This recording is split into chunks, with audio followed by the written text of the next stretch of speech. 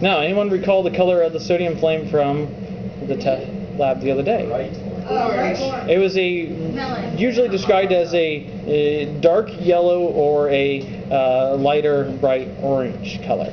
I personally would say yellow. The downside is it's a little hard to distinguish here from the alcohol flame when it's starved of oxygen. So we give it some time here, we should begin to see a little bit more of the yellow color.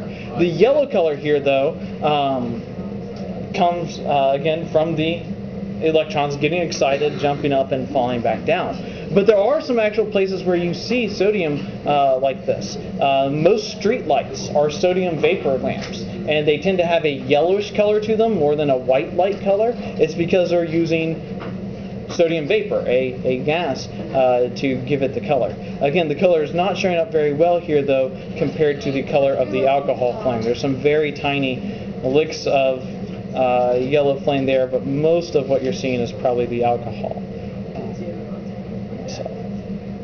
Brighter yellow than the flame? It's a deeper yellow than the flame, I would say. There you're seeing it really well.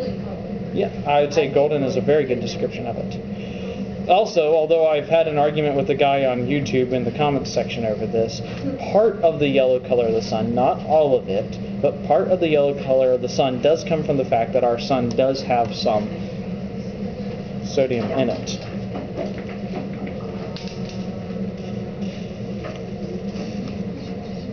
Let's see if we can't get that color to show up just a little better here. Try again here.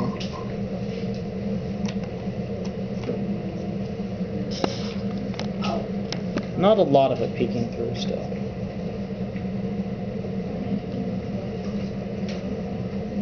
Is that your camera videotaping? Yes, it is. Does it have sound? Yes, it does.